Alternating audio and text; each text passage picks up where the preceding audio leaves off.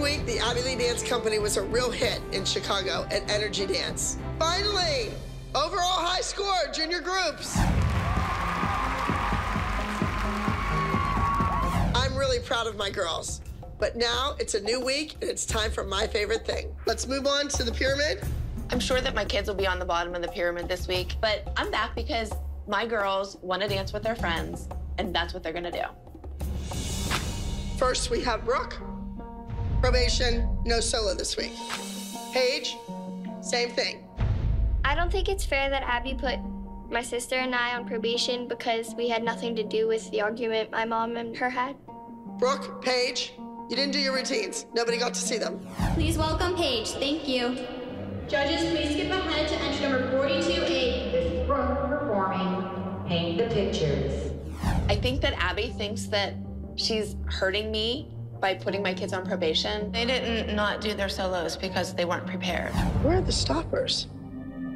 I'll have them for the competition. Done.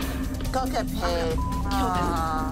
You're finished. Neither of my kids are doing a group dance. You're not doing a solo.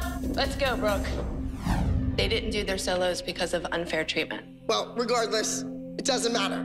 Kelly was out of control. She used vulgarity and profanity in the dance studio.